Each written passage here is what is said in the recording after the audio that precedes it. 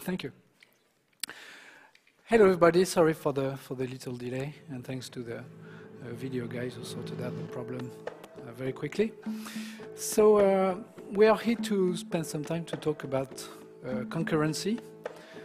I titled the talk from Runnable and Synchronized to Parallel and Atomically. Runnable and Synchronized, it's an old story, I guess all of you have already heard that name. It's JDK 1. Parallel and Atomically, Parallel we don't have it yet. It's part of the JDK 8.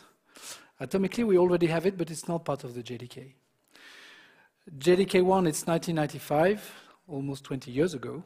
That's quite a lot. JDK 8 should arrive around September 2013. What I would like to do with you is not some kind of historical catalog. It would be really boring to do that, but merely to put things into perspective, you see, to understand where we were 20 years ago and to understand the different steps through well, the history of things and where we are going to go in the next few years. I am José Pomar. I'm an assistant professor in University of Paris 13. I've made a PhD in applied math and computer science quite a long time ago. I'm also an open source developer in the Java ecosystem, and I work also as an independent. This is the first, I can't really say computer, calculator I've ever programmed. It was in 1980. It doesn't work anymore. And this is the first computer I programmed. This was a computer because it had 16 kilobytes of memory, which was at that time a lot. It was not really black and white. In fact, it was black and green because at that time black and white didn't exist.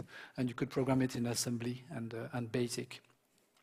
This calculator, I showed it because I bought it like 25 years ago, maybe, well, maybe 30 years ago. And in fact, it still works. It's a pity it's in my bag. I could have shown you. But this electronic device from Hewlett-Packard is still a working device, which is amazing to me. I began to write programs in C language around in the early 90s and Java language nearly as soon as it was launched in 1996. Here's the name of the open source project I work on, Open Melody. You can check that if you wish. I also have a blog, which is in French, I'm sorry, and a Twitter account that you can follow. People don't get flooded by me if they follow my account, so you can do that. I'm also a member of the Paris Java user group, and we organized last year a French edition of Devox. It was a big success, and I think we're going to organize another edition next year. So concurrent programming, what is it about? Well, the answer is very simple, and you can just tell it in one simple sentence. It's about leveraging the computing power of recent CPUs, and that's all. And it's probably the only way to do that, as we're going to see in the next minutes. So it raises three questions. First, what is this computing power made of? And this is the first question I would like to ask and to give answers to. And what are the consequences of this structure on the code I write as a Java developer? So we are going to talk about multicore architectures from the hardware point of view. And what new issues, again as a Java developer, does the parallel programming will raise to me, because there are new problems, new solutions, and also new issues and new bugs, of course. We are going to talk about two big categories of solution. For the first solution is about synchronization, but we are not going to talk only about synchronization. I would like to give hints about software transactional memories and actors, and also to talk about immutable objects and structures. And then, what new APIs will I be able to play with to build my parallel applications? Well, we're going to see that in JDK 7 with a fork join and parallel arrays. It's not really part of the JDK 7, but still. And we're going to talk about JDK 8, the map filter reduced lambda and parallel. And I would like to also to talk about algorithm, because algorithm is going to play a central role in the developing of future application. Because going parallel with an algorithm is not just a matter of dividing tasks as it is possible to do it in a fork-join pattern, in a fork-join framework. But it is a matter of working with the algorithm at its deepest core. So is it possible to parallelize an algorithm? This is a very important question. Is it reliable? Will it lead to faster computations? That's not an obvious answer. And will it lead me to compute the same results as if I don't go parallel? So let's talk first about multithreading. Back in 1995, processors were quite simple. And multithreading was merely a matter of dividing the timeline in slices. A microchip was only able to do one thing at a time. Couldn't do two things. It's not the case anymore. So basically, I've got an object, well, a structure, called a thread scheduler that will divide this time among the threads that are asking for computing power. So sometimes T1 begins to work, at a certain time T1 begins to work. Then the thread scheduler decides that T1 has enough of his processing power share, so it gives the hand to T2, then to T3, and so on and so forth. In 1995, things are not happening in parallel on the processor. What would a thread, why would the thread be suspended? Well, there are three reasons to suspend a thread. The first one is that the thread scheduler has to share the computing power evenly among all the threads. So maybe, on my previous example, T1 had enough time to do its work, so the thread scheduler decided to suspend it. But there are two other reasons. The first one is that the thread is waiting for a resource that is slow. At that time, the network is slow, the disk is slow, but the memory is not slow. The memory is a fast resource. It's not the case anymore now. And maybe a special operation is being conducted on the CPU, and the thread has to wait for another thread to conduct this operation. Basically, it's synchronization. At that time, what do we call parallel computing? It has nothing to do with what we call parallel computing now. First, the 1995 is the end of the reign of what we call SIMD architecture, and this is what I'm going to talk in the next few minutes. So this architecture deals first with code, and then with data. On nowadays computers, code and data share the same memories, but it has not been always the case. So on those computers, the code lives in its own memory. I've got a bunch of arithmetic and logic units. Let's call that CPUs. I can have thousands, hundreds, or thousands of them. All these ALU are playing the same assembly code at the same moment. This is what is called single instruction. And they are all sharing the same bank of memory, but they are all seeing a different zone of that memory. It's called data. And this leads to very fast architectures. Why? Because you don't have to move data from one CPU to the other or from one core to the other, as well we are going to see it's the case in multicore architecture. So this is the SIMD architecture. Though quite a popular machine built on this architecture. Cray, by the way, is still a brand. It's not a company anymore, but it's still a brand. So this architecture is still used, and this architecture is used in a JPU. What do I have in my toolbox in 1995 to program a concurrent application? Well, I don't have many things. I've got the thread class, the Runnable interface. Those are not compatible with the pthread, which is a standard in C++ and C and C++. Why is it not? Because thread and Runnable have been written before the pthread was out. I've got the difference between green threads and native threads. I'm not going too much into the details. And every Java object has what is called a monitor. And this leads to the very important notion, synchronized and volatile. And this will stay like this until 2004. And this is nearly 10 years. I mean, 10 years is so long in computer science.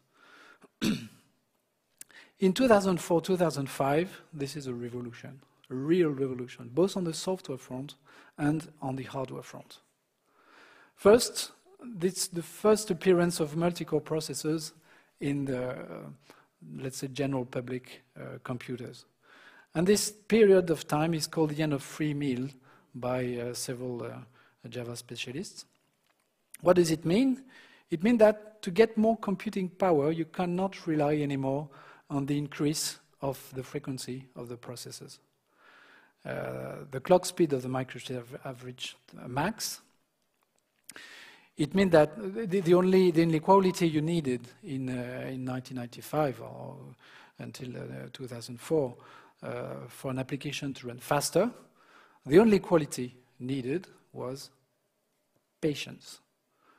If your application is too slow, wait 2 years, get a new computer, and it will run 2 times or 4 times faster. Since 2005, it is not the case anymore. You have to be smart. You can be patient, but it is no use. You have to be smart. And it's much more difficult to be smart than to be patient. You can believe me. Okay. In 2007, in 2007, yes, it's also the introduction of new APIs that enable a Java application, another application, of course, to use the phenomenous computing power available in the GPU. So right now, what is the situation? Well, in any kind of smartphone or tablet, you have processor with 1 to 4 cores. On a normal PC, you have 4, 8, 16 cores. On a professional server, you can have 128. Tomorrow, in the next years to come, research labs are already working on clusters of million nodes, each node counting 10,000 cores. That makes billions of cores. Nobody knows how to program those architectures yet. It will need some kind of brain work to be able to do that. On the software side, it's the release of Java 5. And with Java 5 comes a very smart piece of software called the Java Util Concurrent package. This package is available from Java 5 now on. You can also use it. I know that many people are still working with Java 4, so you can also use this package in Java 4. In fact, you have 2 solutions for that.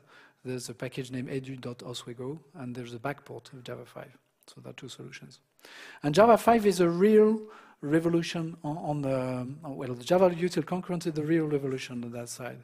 It's new classes, new interfaces, but also new concepts introduced in the JDK. There is an excellent book written by Brian Good, by the way. If you haven't read it, maybe you could. It's one of the best book in Java I have ever read personally. So, what are the main issues with multithreading? Sorry. Well, the first one is that you can't avoid it. Just for the reason I told you. If you try to avoid multithreading, your application that is slow today will also be slow tomorrow. The second main issue is called the data race. What is the data race? It's very simple. The 2 threads that are reading and modifying the same variable at the same time. And we're going to see that this notion of the same time is really central if you want to understand concurrency. Let's talk a classical example, the singleton pattern. I guess that everybody knows that pattern here. Everybody knows that this pattern written like that is not thread safe. Let's suppose the 2 threads are running this piece of code concurrently, so the thread 1 is running. First it tests if instance is null, answer is yes, so it enters the if block. And then comes the thread scheduler. Stop thread T1, give the hand to thread T2. T2 is beginning to run, test if instance is null. Well, instance is still null, in fact. So it enters the if block. And now both threads, T1 and T2, are in the if block, and they'll both be able to build the singleton object. So I'll end up with a singleton with 2 instances. It's not really singleton anymore, is it? I guess not. So we need to prevent interruption right here with the arrow. So how can I do that? Well, I can very easily synchronize the getInstance method. It's the easiest way to do that. Okay, what consequences has it? Suppose I have 3 threads, T1, T2, T3. One of them is going to win and to be able to enter the synchronized method. Let's suppose it's T3. What happens on a single call? Well, T3 is working, entering the synchronized block, taking the monitor, beginning to build a singleton, making the test. And then the thread scheduler decides to stop that thread. Let's suppose that. So it gives the hands to thread T2. T2 arrived at the entrance of the synchronized block, tries to take the monitor, but it can't because T1 has it. Then the thread, we are on a monocore system, so the thread scheduler knows that nothing will ever release that block because on a monocore you can't do 2 things at the same time. So it suspends the thread C2, put it on the wait list, and gives the hand to thread T1. And the same thing happened to T1. Okay, so T2 or T1 are in the wait list. The thread scheduler decides to give the hand back to T3. T3 continues its work. Ends up building this instance, gives back the monitor. Then the thread scheduler will eventually suspend it, give the hand to a T1 that will read the object and T2 that will read it too. This is what happens on a single core. Synchronization is not a big issue on a single core. What happens on a multi-core now? It happens much different thing. T3 is running, entering the synchronized block, taking the monitor, begin to build the instance, but on the other core there are things that are happening. Okay, so T2 is beginning to work, reaches the entrance of the synchronized block. It can't enter that synchronized block because it doesn't have the monitor. The monitor is not available. So what happens? The thread scheduler knows that maybe on the other call, T3 is running, maybe the lock will be released, and as there is an overhead to remove T2 from the core and to bring another thread on it, it decides to wait for a little moment, for a little time, to see the monitor is eventually released. It's not, then it removes the T2 from the core and installs T1 on it. And then the same thing happens again. Okay, T1 will wait for the monitor is not available, so there's a little timeout here, and eventually T1 will be removed from the core. T3 is still running on the other core and will release the monitor after a certain time. But during that time, everything is blocked, and eventually the other core will have nothing to do. T3 released the block, the thread scheduler decides that T3 works enough. So it gives the hand to T2, that now can take the monitor, and is going to enter the block of code and run it. T2 is not going to modify the instance. It will only read that instance, take it, and take it back. But while T2 is doing that, T1 can't do it because it doesn't have the monitor, and it needs the monitor to do that read. And it's a real waste of time because T1 could be reading this instance at the same time as T2 concurrently, but it can't because the block is synchronized. So you see that the the synchronization of this block is really the singleton was even a pattern before multicore architecture, but now that we have monocore architecture, but now that we have multicore architecture, this pattern is becoming a terrible anti-pattern. It is a point of contention that is really terrible, that will really slow down my application very much. So I don't want to do that. Before the multicore, I could do that, but now that I have multicore, I don't want to do that anymore. So what do I do? Well, it's a bit more complicated. Maybe I should go and see my architect. The guy doesn't write any code anymore. Doesn't do that anymore because he's too old and too experimented.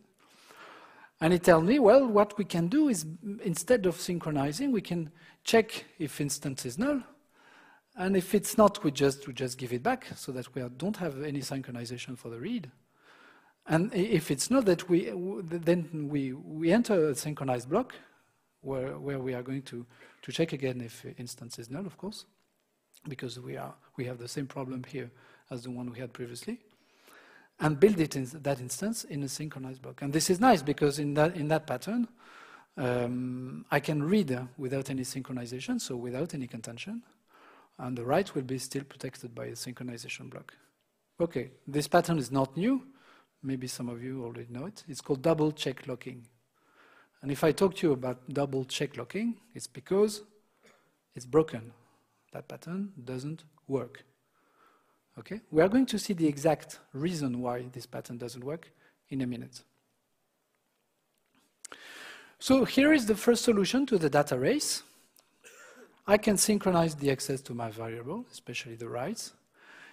The drawback is that it will lead to contentions in my code. And those contentions are really a big deal. It can hurt performance very badly. So people have tried to find other solution, and the first one is maybe I could decide not to modify any of my variable. And this will lead to immutable system. I can do that. I can do that in immutable systems, and immutable systems work. But I can also ask myself, have I to use variables? What about if I decide not to use any variables? Is it possible? Is it even possible? Answer is yes, and it's the basic of functional programming. Functional programming is not supposed to use any variables. Let's talk a bit more about synchronization. We are very lucky, Java developers, because we have a document called the Java Language Specification, which is a huge book, about 600 pages, a bit hard to read, but it's the specification of all the language and part of this API. And in this book, in this specification, there's a chapter about the Java memory model. So what the Java memory model is about? It's about defining the value of a variable at a given moment. Okay? And it says, reading a variable should return the last value written in this variable. And really, when I read that, do I really need to write 600 pages of a very hard-to-read technical book just to say that reading a variable should return the last value written in this variable just before? Once again, the time is the key here. The most important word in this sentence is the word last. When I've got only one thread, I don't have any problem with that. I write a variable, I write a value somewhere, I read it from that place, and it's the same. When I'm on a multi-thread architecture on one core,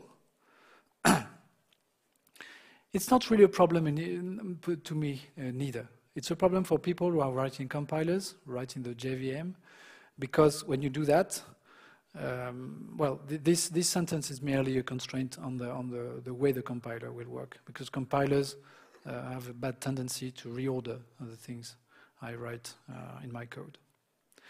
But when I'm multi-thread and multi-core, that is a real problem.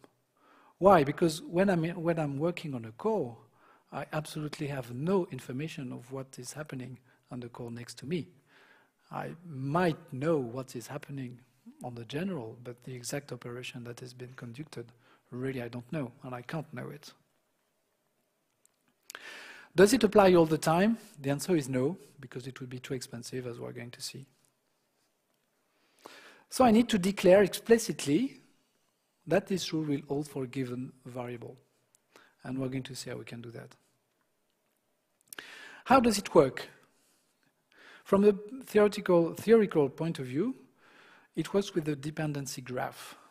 All right, I know that no one likes graphs, but hey, we need one here. The graph is a dependency graph between reads operation and writes operation. So here's a very simple graph, 2 nodes, no vertex. X equal 1, R1 equal X, R1 equal X. If I build a dependency link between those two operations, it will mean that R1 equal X will have to read 1, the value that I put in X just before. This link is described in the JLS. It's called the happens before link. If this link exists, that means that x equal 1 will happen before R1 equal x. Wow, that's simple.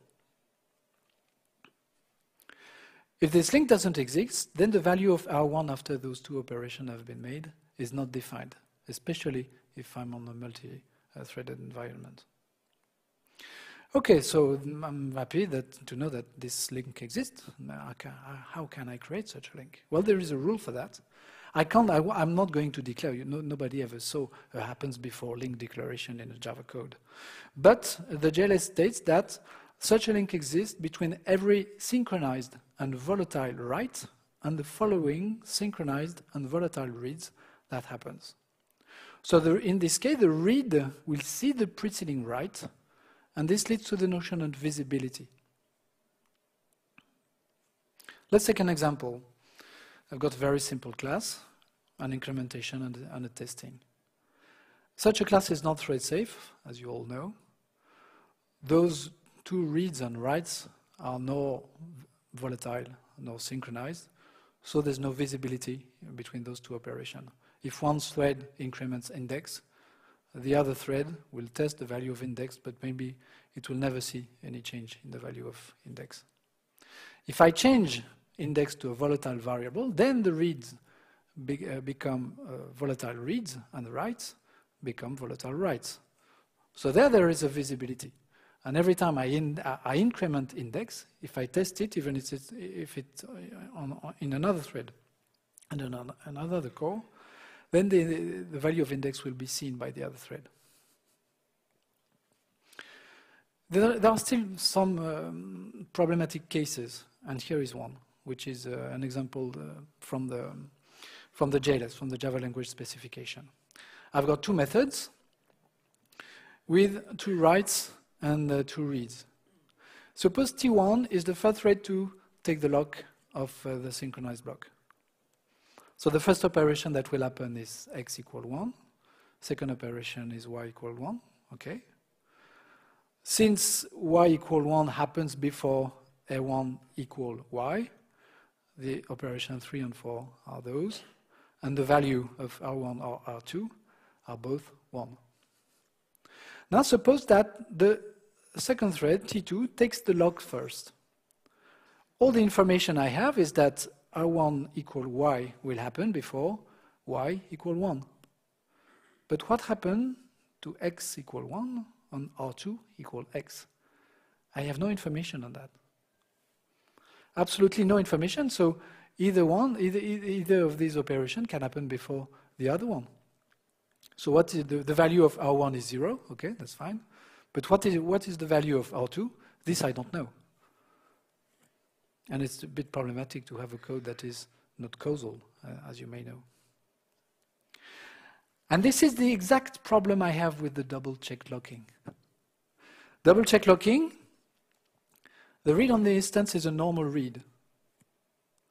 This read is a synchronized read, and this write is a synchronized write. So I don't have any happen before link between the first read and the two others.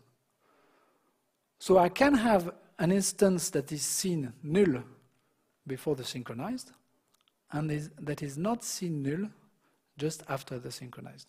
And this I can't really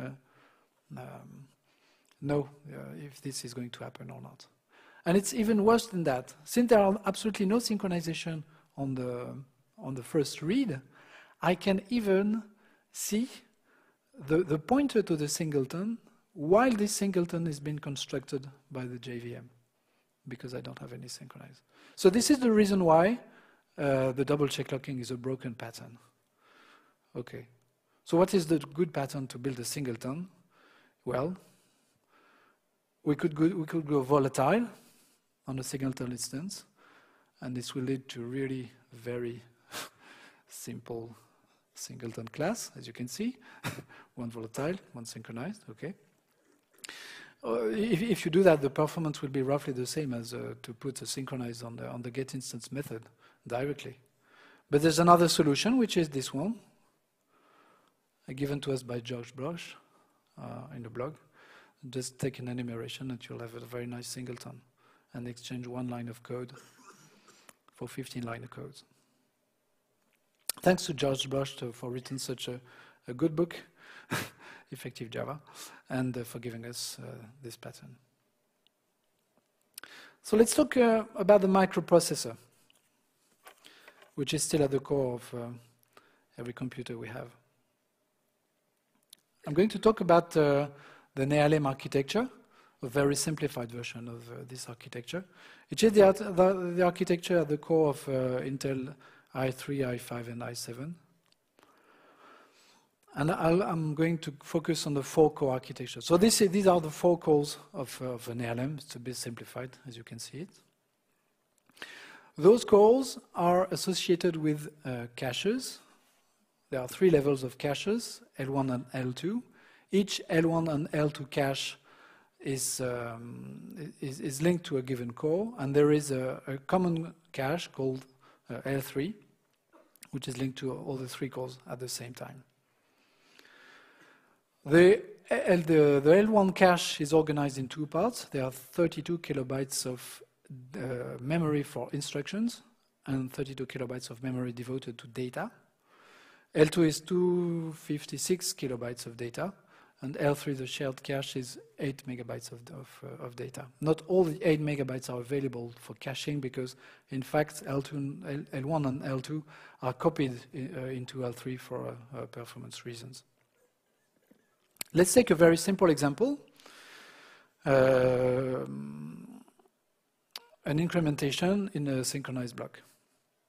And let's suppose that I've got 3 threads, T1, T2, and T3, that are trying to execute this piece of code at the same time. Okay, T3 is going to win. So T1, T2, and T3 are going to be installed on each core. The value of index will be copied in each cache. Well, the value is 10. And T3 is going to execute the incrementation, so the value of index will go from 10 to 11. And this is in a synchronized block, so it is a synchronized write. So T1 and T2 have to see this modification. So this visibility has an impact. There is some kind of information that must go from the core C3 to C1 and C2 to tell them, well, the value you have is not 10 anymore, now it's 11. This is the impact of the visibility that we just saw on the pure software point of view. So this is conducted by the use of a special assembly instruction called the memory barrier. Okay, so the memory barrier is just an assembly instruction that is put by the JVM, by the bytecode. And this instruction will invalidate the L1 cache for the index variable in both C1 and C2 cores where the T1 and T2 threads are running. So when T1 and T2 are going to read their variable, they won't be able to read it from L1. They'll have to read it from L3 because it is the shared cache between all the cores in that processor.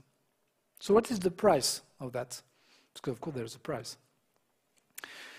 Well, the cost to read a variable in the L1 cache, the L1 cache, sorry, is 1 nanosecond. It's full cycle of processor, never mind. The cost to read a variable in the L2 cache is 3 nanoseconds. And the cost to read in the L3 cache is 15 nanoseconds. That's 15 times as much as the one to read in L1. That's really too bad that I have to go back to L3 to conduct this read.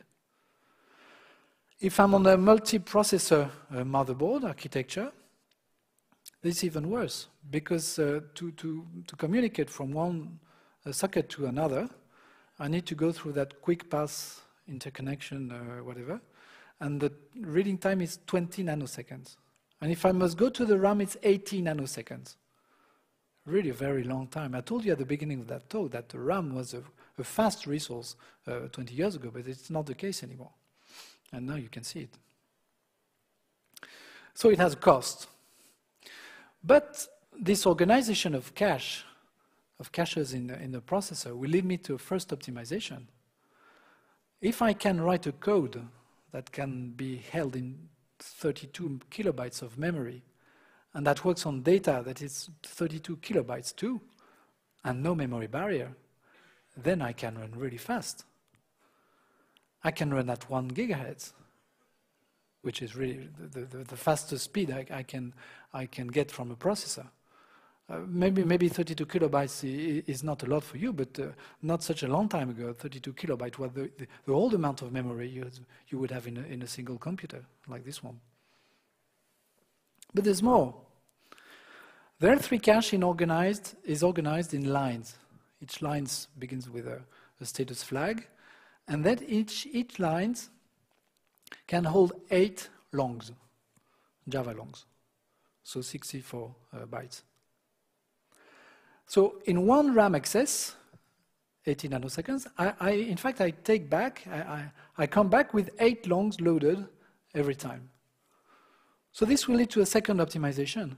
If my data, if my data can be held in contiguous memory spaces, then loading them in the cache will be 8 times faster, as if it's not the case. So what should I use? Array list or linked list? In an array list, I have an array, okay? In a linked list, my objects are scattered randomly in the memory. So maybe loading an array list in a cache will be 8 times faster than loading a linked list. Okay, so the cache is organized in lines, that's fine, but there is a trap in that organization. And I'm going to show that to you on an example. Let's take an example of 2 threads, T1 and T2. T1 uses a variable A, and T2 uses a variable B. Both variables are volatile, but they are not shared between T1 and T2. There's no sharing whatsoever. And for some reason, A and B are in the same cache line. So in L3, I've got A and B. T1 is on core C1, T2 on core C2. So T1 needs A. So A will be copied from L3 to L1 cache of C1. And T2 needs B, so B is going to be copied in the L1 cache of T2. But since everything is transferred line by line, A will come with B, and B will come with A. Now suppose T1 is working on A and just increments it. Okay, A plus 1. So there's an information that will go to L3 since A is a volatile variable. And this information is just, well, A has been modified by C1. Okay, so L3 sees that C2 has also a copy of A, so it will tell C2 that, have a look, you have A, but it's not A anymore. So it will invalidate that cache line. And that's really bad luck, because B is also on that cache line. So what is going to happen when C2 wants to read B? Well, a cache maze will occur. That's too bad, because C2 has nothing to do with A. C2 only wants to work with B. But it has to go and read B from cache L3 just because there is a mechanism called false sharing. This is the false sharing. It's completely invisible from the developer point of view, because my code is completely clean. Okay, I've got volatile variables. They are not shared between T1 and T2, so there's absolutely nothing I can do against that. So what's the solution? Well, people have searched, and they found a solution called variable padding. And that taught me about clean code. The variable padding is, I'm going to show you 2 examples. One from the LMAX disruptor, which is a very smart framework developed by the LMAX company. And the other one is from the JDK itself. So in the LMAX code, there is this piece of code in a class named sequence.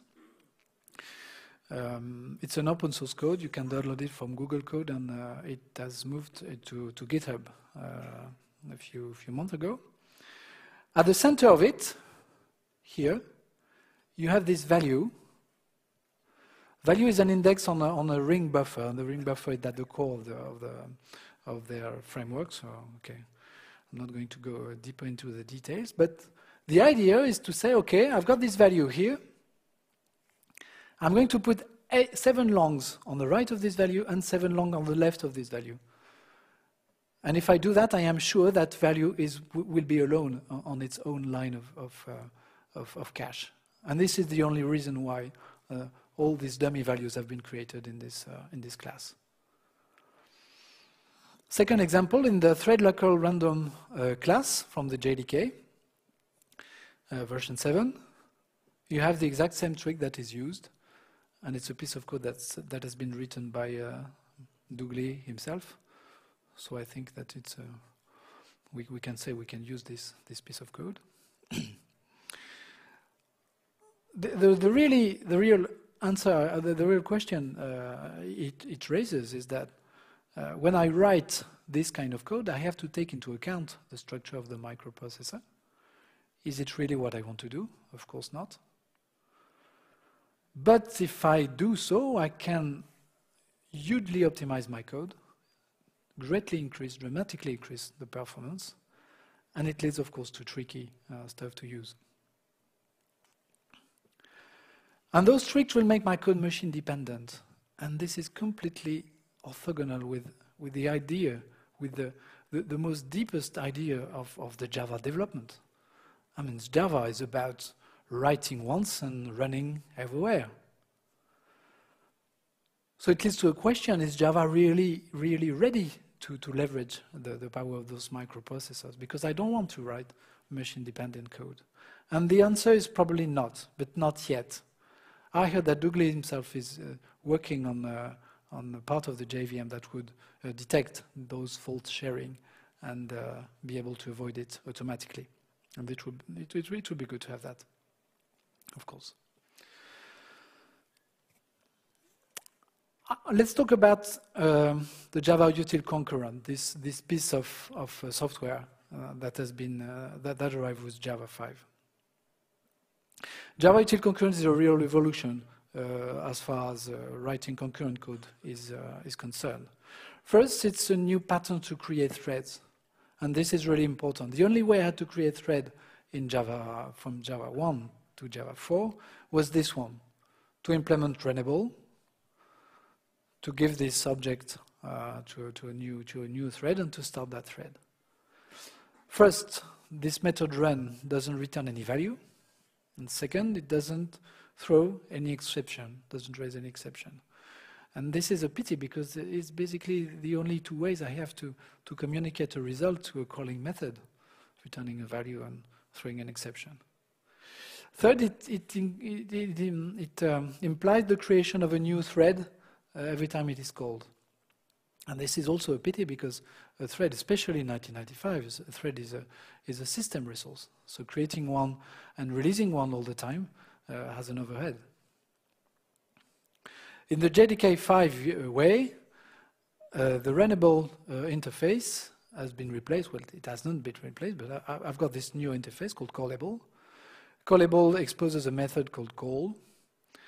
And this method throws an exception and returns a value. So now I can have a clean way to communicate the result of a computation conducted in a separate thread. And well, I have this future class too that enabled communication between threads. And this future class also can be called with a get, and it can be called with a timeout. So if a thread is stuck because of a resource that is down or whatever, I can use this future to say, okay, in 100 milliseconds, I want the result, and if I don't have it, okay, never mind, I'm going to do something else. It also comes with new synchronization patterns.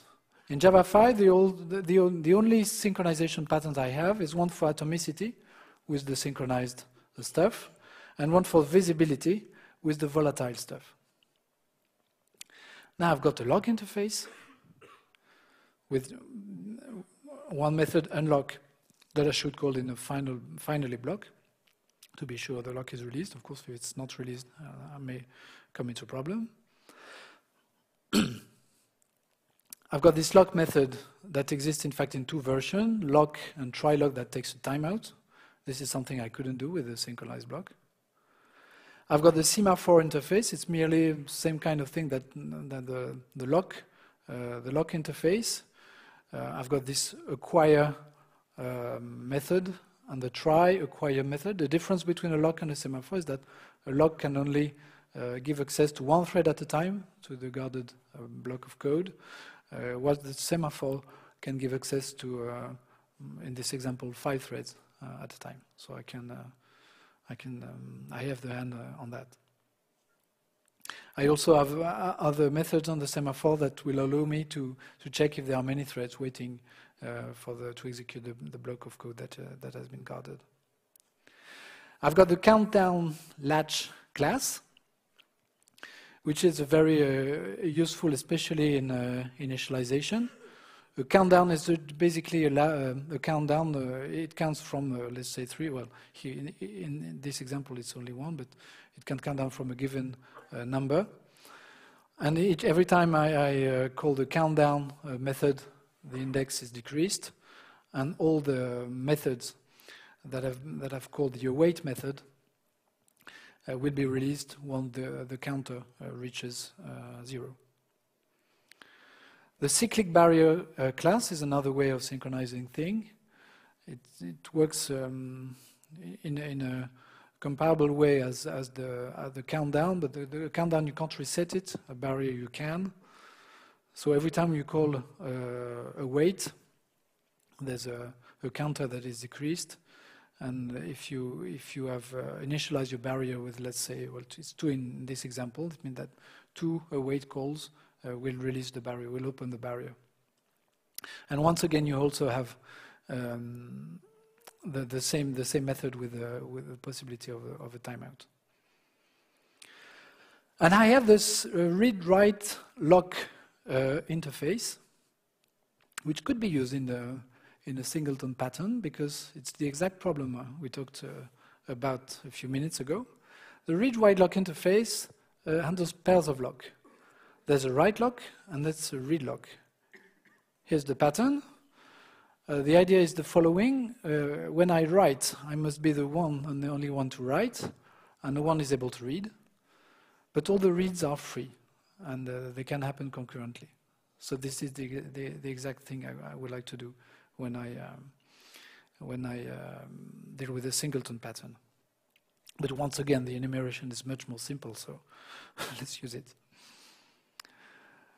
I have a new notion, which is very interesting because it's very close to the assembly code, called the atomic types. Atomic types come in different flavor. You have atomic longs, floats, references, etc. Here's the pattern with the atomic integer. The atomic integer exposes a certain number of methods. Increment and get is one of them. And this incrementation and return of the value is supposed to happen atomically. And what's nice with this instruction is that it compiles in a single assembly instruction. The assembly instruction has been made, and the Java language has taken it to expose it as a class, a set of classes and methods. How does it work? It works on the compare and swap casing, called casing, principle. The assembly code takes 3 parameters. The first one is a memory address. The second one is an expected value. And the third one is a new value. I'm going to read that memory address. And if the value that is written at that memory address is the expected value, then I'm going to change it atomically. And if it's not the case, then I'll do it again. Well, then I'll return false, and in a Java code, I'll do it again, in fact. There's no synchronization at all in this stuff. So it's very interesting and very efficient to implement counters if you need it. What is the code for this increment and get? This code is from the JDK, sorry. It's an infinite loop. I read the address in the current variable. I increment it. And I use this compare and set method, which is in fact an assembly instruction. And if it returns true, then it means that I could do the modification, and then I return next. And if it doesn't, I do it again. So there's no miracle here. If there is a high contention or high concurrency on that precise variable, then I will loop and loop and loop again until I'm able to to increment my counter. So it works very well if there's not too much concurrency, which is a bit paradoxical, of course. Concurrency works well with them when there's no concurrency. And you see that the way it works will be much different than the synchronization for stuff. On the synchronization side, when I have a very high contention, I've got all the threads waiting to enter the synchronized block. So basically, there's only one thread working, so potentially no activity on the CPU. With the atomic long uncasing approach, all the CPUs are working. They are incrementing, and incrementing again. And at any time, there's only one that is going to win the case, in fact. So the use of the CPU is absolutely not the same. And I have this very smart piece of code called the blocking queues. The blocking queues is a queue, so it's a new concept. Well, it has been introduced a bit earlier, but it's a new concept in the collection framework. And it's an implementation that has been made especially, you can say that, for the consumer producer pattern. So what is a queue? Basically, it's a structure. Could be a collection where I can add stuff, remove stuff, and just watch the element that is available on the waiting list. The implementation of blocking queue states that the size of the queue may be bounded, which is not the case in the collection or in sets. So it means that adding an element can fail, and the blocking queue defines different types of failure, as we're going to see it. One can remove an element, and if the queue is empty, of course, removing an element will not be possible. So removing an element may fail too, with different types of behavior also.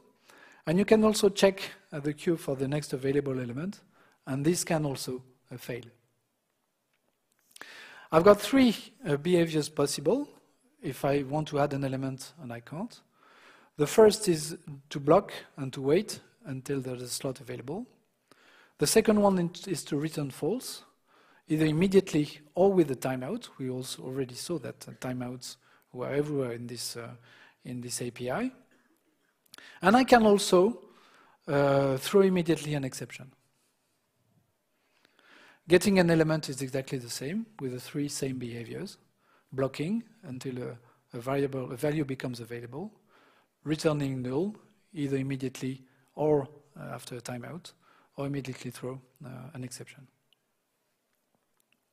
And examining is the same as getting, immediately returning null or throwing an exception.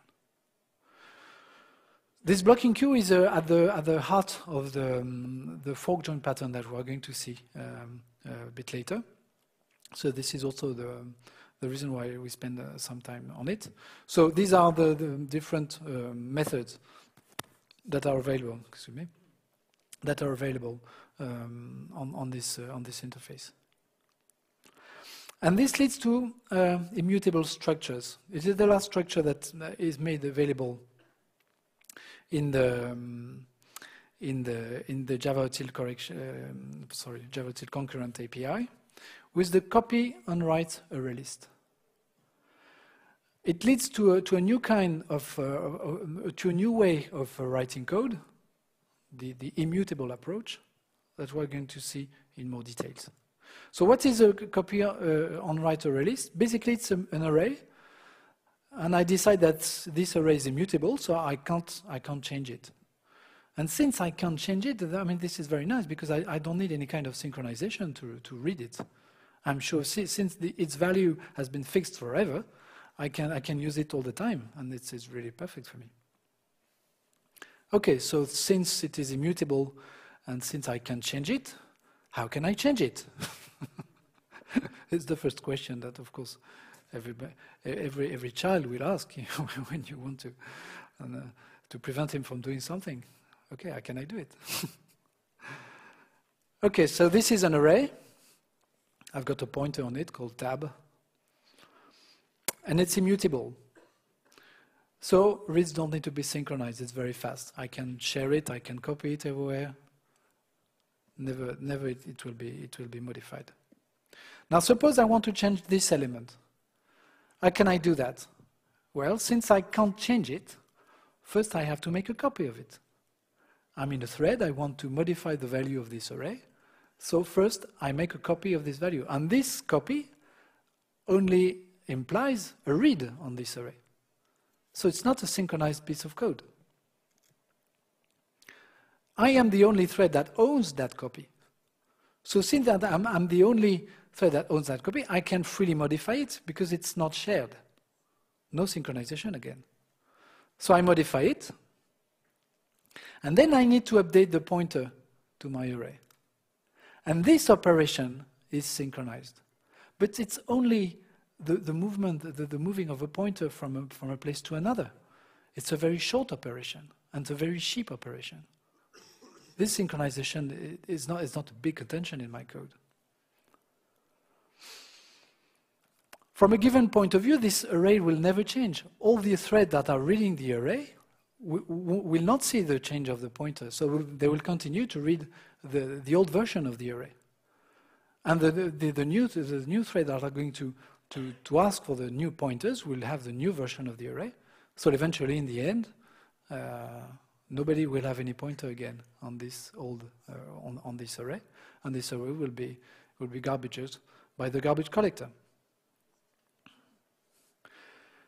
So this leads to a new kind of approach, this immutable structure.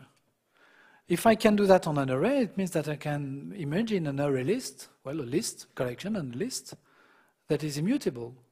And if I check the collection framework, what do I have in the collection framework? I have arrays, I have linked list, and I have hash tables, and that's all. That's all the implementation of the classical collection framework. So will I be able to build, for instance, immutable hash tables? And will they be efficient from an implementation point of view? Because this immutable array is not very efficient. I have to system array copy it all the time. So it works well when I have many reads and not too many writes.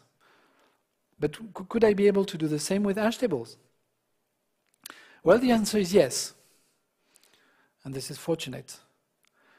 And well, maybe we could have a cup of coffee before going any further. Would you agree on that? Yes? Is it a good time to do that? Yeah? Okay. So we'll learn about immutable hash table after a little cup of coffee. Thank you.